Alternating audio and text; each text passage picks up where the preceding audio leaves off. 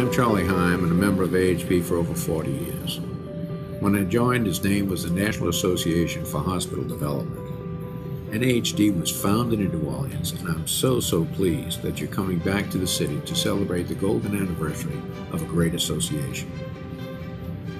I cannot say enough how much the personal professional relationships and our sharing tremendous amounts of information has meant to me during my career, and how many of those friendships continue today throughout the United States and Canada.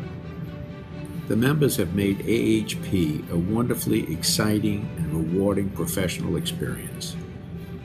I was honored to serve as the chair of the association and the chair of the AHP Foundation. I served through a name change, a raise in dues, and the recognition of parity. Through AHP, I learned to try ideas others shared, tweak them to fit my constituents, but most of all, try something new and different while honoring the historic methods of fundraising. I am confident that AHP and its members will continue to meet the challenges facing philanthropic support of healthcare for years to come. Happy 50th anniversary, AHP, and I look forward to being with you at the annual conference in New Orleans.